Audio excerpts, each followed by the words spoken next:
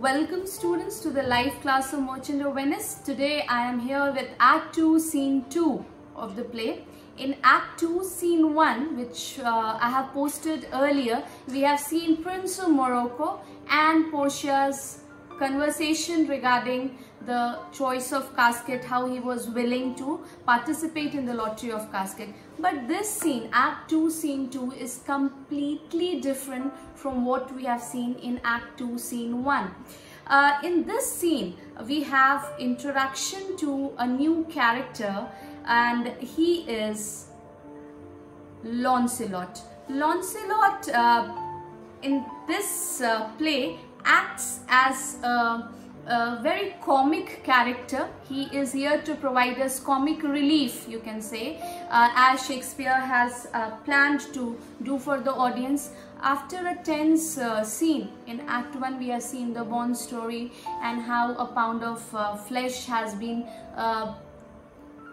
signed in an agreement for 3,000 ducats, and how Portia is in a melancholic state that she cannot make a choice of the person whom she likes and refuse for the person whom she dislikes, and a lot of things we have seen. So in order to provide a comic relief, Launcelot has been presented in the play. Now let us see what the play begins with. The scene can be categorized into three different parts. We will be studying it part-wise. First will be Launcelot, his soliloquy. He is speaking about what is going in his mind, and then he will be meeting his father. There will be a conversation between them, and then we will see Launcelot going in Bassanio's service. There will be a conversation, and finally Gratiano will request Bassanio to take him to Venice. These are the three parts that is in this scene. Beginning with Launcelot's soliloquy, it's a long one, okay? So you need to remember certain points over here. In the backdrop of this, I'm just giving you an information that Launcelot is a servant of Shylock, the Jew. Launcelot himself is a Christian. And as we know that Shylock is a greedy man, he is cunning, and because of all these things, Launcelot is not happy in his service. Okay, and so he is not able to make up his mind whether to continue serving him or run away from his master Shylock. Finally, he will decide to run away from his master. And here there is a conflict between his conscience and fiend. Conscience over here is, you can take it as a positive mindset of Launcelot, and fiend is the negative thought which is forcing him to run away from his master. He will decide to run away, accepting the views of the fiend. So let's begin. Certainly my conscience will serve me to run from this Jew my master. The fiend is at mine elbow and tempts me, saying to me, Gobo, Launcelot Gobo, good Launcelot or good Gobo, or good Launcelot Gobo, use your legs, take the start, run away. My conscience says, no, take heed, honest Launcelot, take heed, honest Gobo, or as aforesaid, honest Launcelot Gobo, do not run, scorn running with thy heels. Will the most courageous fiend bids me pack? Via fiend away, says the fiend. So this is the budge not, that it is continued, budge not, budge, says the fiend, budge not, says my conscience. So there is a conflict in his mind whether to run away or to stop, move or not to move. So this is a long one. You will understand it. You just need to take consideration certain things. We will skip to the lines. I should stay with the Jew my master, who, God bless the mark, is a kind of devil. He says that I am not going to continue to live with my master Shylock, because God bless the mark, he is a devil. Okay, he calls him an evil person. And to run away from the Jew, I should be ruled by my fiend. He says that I have already decided to run away from my master the Jew, and the fiend is giving me a good counsel. Who serving your reverence is the devil himself. Certainly the Jew is a very devil incarnation. He says that the devil Shylock is a epitome or incarnation of a devil, a evil man. And in my conscience but a kind of hard conscience, to offer to counsel me to stay with the Jew. He says that the conscious, the positive in me is advising me, giving me counsel to stay with the Jew. And the fiend gives more friendly counsel. He says the enemy, the negative in me, the negative thoughts in me is giving me a more better and friendly advice. I will run, fiend. My heels are at your command. I will run. He says that yes, I am going to agree to what is said by my fiend, the negative thought. I will run away.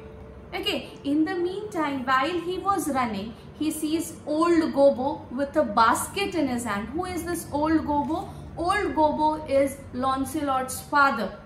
Okay, and to describe him, he is, you can see in the image, he was high sand blind. He was a gravel blind. Means he cannot see anything. He was complete blind. So Gobbo just comes in front of Launcelot and asks, Master young man, you, I pray you, which is the way to Master Jew? He just wants to know the direction to the Jew's house, Shylock's house. Launcelot, again you can see it in the bracket, aside. Aside means he's talking up to the audience. He says, oh heavens, this is my true begotten father, who being more than sand blind, high gravel blind, knows me not. I will try confusions with him. He just introduces his father indirectly to the audience, saying that he's completely blind, he cannot see me, and now I am going to try confusions on him. He will do all possible way, he will try all possible means in order to confuse his own father. It's just to create a comic situation. Gobbo, again Gobbo says, Master young gentleman, I pray you, which is the way to Master Jew? He says, Gobbo just says to this Launcelot, young man, can you tell me what is the direction to the Jew's house? Launcelot just makes him go round and round, and he says, turn up on your right hand at the next turning, but at the next turning of all, on your left. Marry the very next turning, and turn off no hand, but turn down immediately to the Jew's house. He just makes him circle round here and there and says, turn to your left, turn to your right, and finally you will reach. Now if I am telling you a direction and making you go round and round, you will reach nowhere. So Gobbo, by God's sonneties, it will be a hard way to hit. Can you tell me whether one Launcelot that dwells with him or not? He just confirms that I just want to know whether a person Launcelot who used to live with him lives with him or not. Launcelot, talk you of young Master Launcelot. Imagine he's talking about himself and exaggerating the thing in a way. Again then he goes aside and says, mark me now, now will I raise the waters. Talk you of young Master Launcelot. Again he returns back and says, raise water here means that I will make him cry. Okay, Gobbo, no master sir, but a poor man's son, his father. Though I say it is an honest, exceedingly poor man, and God be thanked well to live. Gobbo says, no sir, he is not a master. He is the son of a poor man, exceedingly poor man. Okay, and God be thanked that they both are surviving. Launcelot, well, let his father be what's will. We talk of young Master Launcelot. Launcelot says that, well, whatever his father is, let him be. You are talking about that young Master Launcelot. He repeats this, just an exaggeration. Gobbo, your worship's friend and Launcelot, sir. He says, yes, your respected friend. Launcelot, but I pray you, ergo, old man, ergo, I beseech you, thank you of young Master Launcelot. Now Launcelot has learned certain words, okay, Latin words, ergo, which means therefore. So he's trying to exaggerate the thing, and he wants to express that he knows more. Okay, trying confusions. So he says, oh, therefore, I request you, sir, you are talking about that great man Launcelot. Gobbo, oh, Launcelot, ain't please your mastership. Launcelot, ergo, Master Launcelot, talk not of Master Launcelot, father, for the young gentleman, according to fates and destinies, and such odd sayings, the sister is free, and such branches of learning is indeed deceased. Or as you would say, in plain terms, gone to heaven.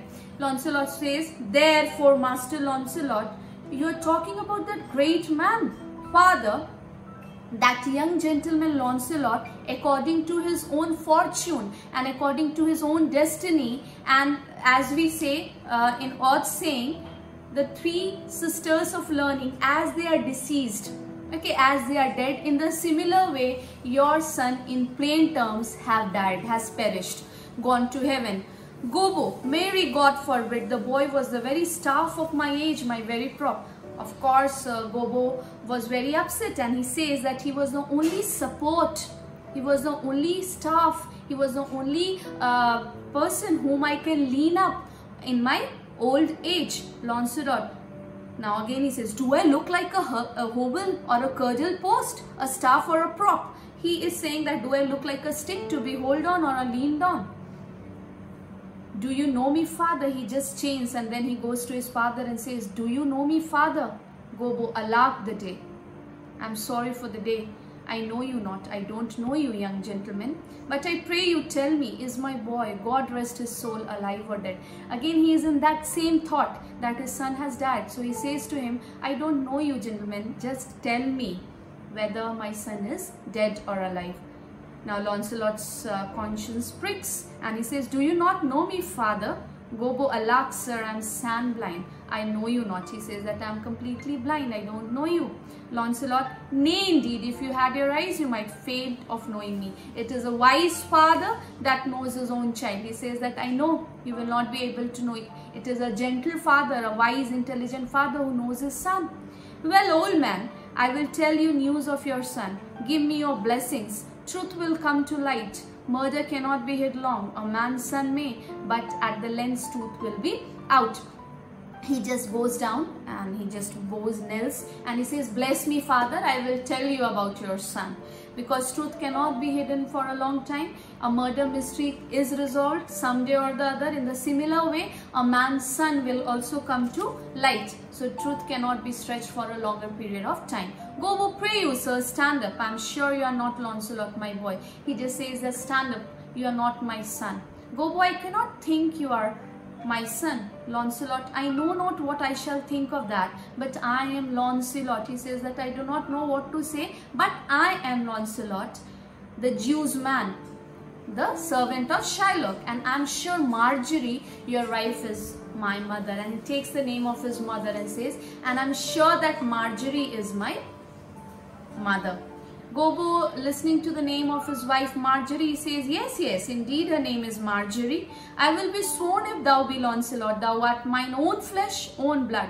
God worship might be, he be. What a beard hast thou got? Thou hast got more hair on thy chin than Dobbin, my Phil horse, has on his tail. Actually, over here, it's again a comic scene. Gobo is completely blind, okay? Launcelot is on his knees, bending down. When his father blesses him, his hand is on his head, and there was hair there. But he thinks that he was touching his beard. So he says, oh my God, you have got lot of hair on your chin than our horse Dobbin has on her tail. Launcelot says it was a funny way. He said it should seem then that Dobbin's tail grows backward.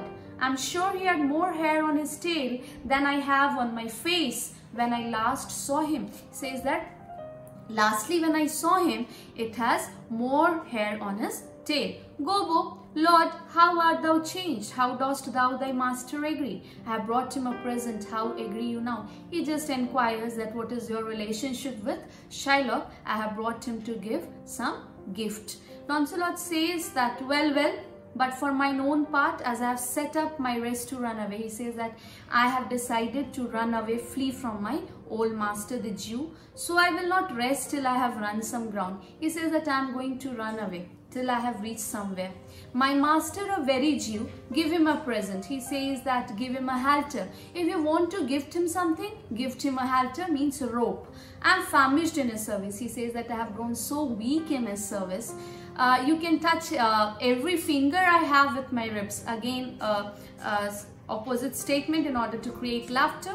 Father, I am glad you are come. Give me your present to one master Bassanio, who indeed gives rare new liveries. If I serve not him, I will run as far as God has any ground.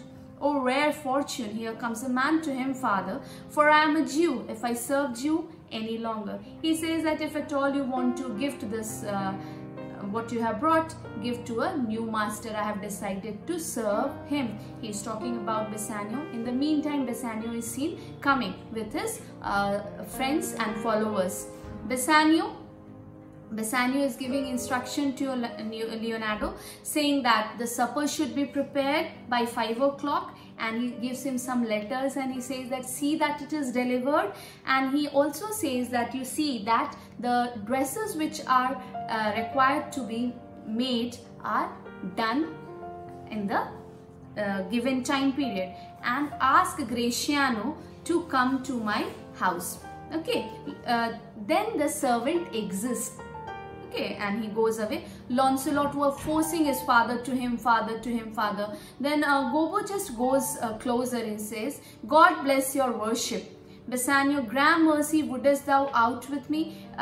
He says, God grant you also mercy. What do you want from me? Gobbo then, here's my son, the poor boy. He is insisting on. Launcelot, again he just says, no, I'm not a poor boy, but a rich Jew's man. That would, sir, as my father shall specify. My father will tell you more about it. Gobbo just says that he hath a great infection, sir, as one would say to serve. He says that Gobbo has the habit of serving. Gobbo, he hath a great infection, sir, as he would say to serve. Launcelot, indeed, the short and the long is, I serve the Jew and have a desire as my father shall specify. He says the short and long of the thing is that I want to serve as it is specified. Gobbo, his master and he, saving your worship reverence, are scare cater cousins. Gobbo just justifies to Bassanio that both of them are not doing well. They are like enemies. Launcelot, again he says to be brief. The very truth is that he says to speak in a very brief manner. I just only want to say, having done me wrong, doth cause me as my father being. I hope an old man shall again he says that my father will fructify unto you. He will explain it to you. Gobbo, I have here a dish of doves. Okay, he has just brought a dish of doves to give it to Shylock, but now he is giving it to Bassanio, that I would bestow upon your worship and suitors. Launcelot again says, in very brief, the suit is impertinent to myself, as your worship shall know by this honest old man, and though I say it, though old man, yet a poor man, my father. He says that he's a poor man. He is just going on exaggerating the thing. Bassanio, one speak for both. What would you? He says, one of you speak for both. Why are you just going on explaining the things repeatedly? Launcelot, serve you, sir. Now he clearly says that I want to serve you. I want to act as your servant. I want to be your servant. Gobbo, that is the very defect of the matter, sir. He says this is the gist of what we wanted to say. Bassanio, I know thee well. Thou hast obtained thy suit. Shylock, thy master, spoke with me this day and hath preferred thee. If it be preferment to leave a rich Jew's service to become the follower of so poor a gentleman. Bassanio said that I know it very well that you have been serving Shylock. I had a talk with him and he told me about you. He says that if you prefer to work with me, leaving that rich Jew's service, why do you want to follow a poor man like me? Launcelot's reply was, the old proverb is very well parted between my master Shylock and you, sir. You have the grace of God, sir, and he had enough. He says the old proverb is very much suited with both of us, that you, although you don't have much, but you have the grace of God. But the other man, he has enough, but he does not have the wisdom. Bassanio, thou speakest it well. Go, father, with thy son, take leave of thy old master, and inquire my lordings out. Give him a livery more guarded than his followers. See, it is done. He says that go with your father and say goodbye to Shylock, and he instructs his servant that give him a better cloth that is more guarded than the other servants. Now Launcelot is too happy because Bassanio has taken him in his service. Now funnily he will have a conversation with his father. He says, Father, I cannot get a service, no, I have never a tongue in my head. He says to his father, Father, you used to say that I will never get a service. You used to say that I have no tongue in my head, I cannot express what I want. Well, if any man in Italy have a fairer table, which doth offer to swear upon a book. He says, no man in Italy has such a wonderful and fair friend that I have in the whole of Italy. I shall have good fortune, I will have good luck. Go to hear a simple line of life. Then he sees the line in his hand and he says that it is a simple line. Okay, here is a small trifle of wives. I am going to get few wives. 15 wives is nothing. He says 15 wives is nothing for a simple man.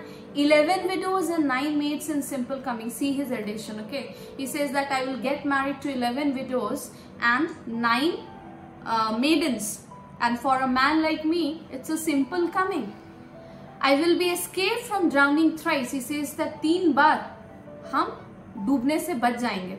And be in the peril of my life with the edge of feather bed. And every time I will fall down, I will fall on a feather bed.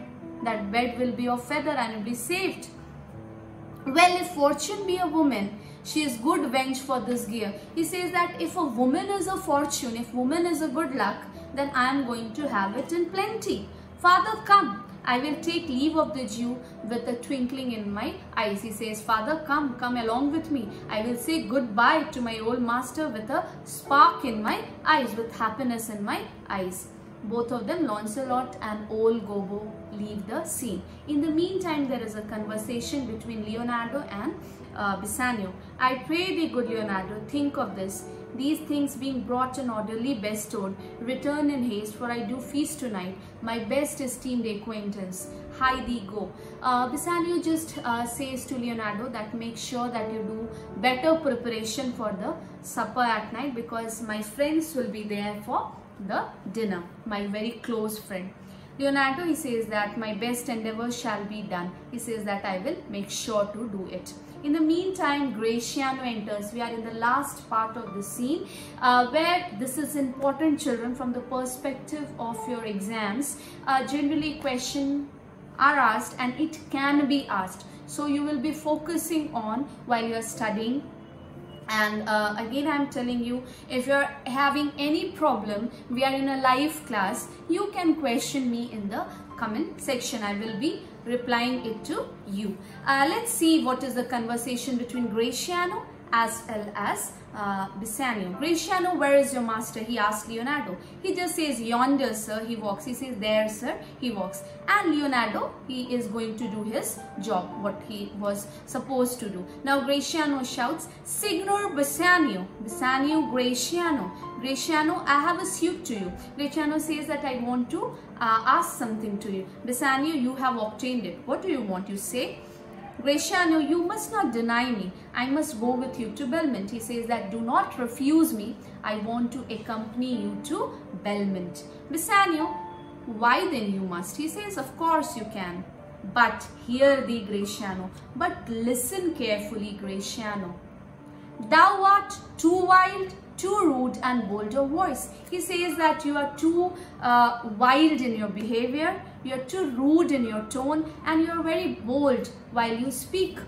Paths that become thee happily enough. Some of your paths, some of your spirits, behavior becomes too happy. And in such eyes as ours appear not false. Because we are friends to you, it is not a mistake. Okay, it is not a fault from our part, but where thou art not known, but where people do not know you, why they are shown something too liberal? Why to show them something so liberal, so funny?